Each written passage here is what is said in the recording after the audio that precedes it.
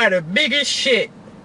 Big enough to pay its own rent. Where the hell did this dude live at to have this fat ass spider on his damn wall? What the fuck this dude face to face with the damn spider? Hey, he Evel Knievel. He's a daredevil. Who is this guy? He's a fucking legend. Oh shit. Oh shit, son. Oh shit. Oh shit. It's crawling up his arm. It's big as shit. This motherfucker calm as hell dropping this spider in this goddamn Tupperware goddamn.